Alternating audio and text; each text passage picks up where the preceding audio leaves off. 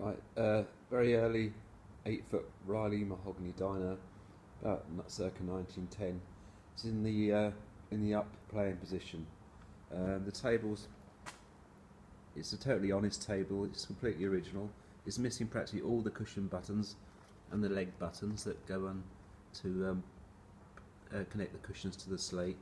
But that's okay because we'll just have them turn up from reclaimed timber locally to match what's remaining of the originals. The head table has got its original rise and fall mech. Hopefully you can just make it out in there. And it's got original pull-out lifting handles, which make a big difference. There.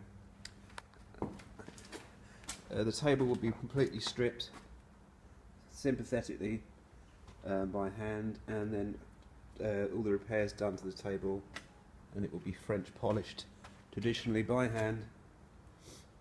The cushions will be re-rubbered and covered, and will fit new nets and pocket levers, because these are just about had it, but we'll antique them so that they don't look too incongruous.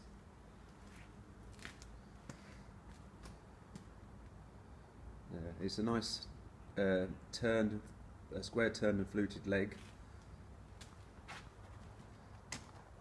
Hopefully not too dizzy watching this. Right, I shall just lower the table in a minute and show you what it looks like with the table leaves on.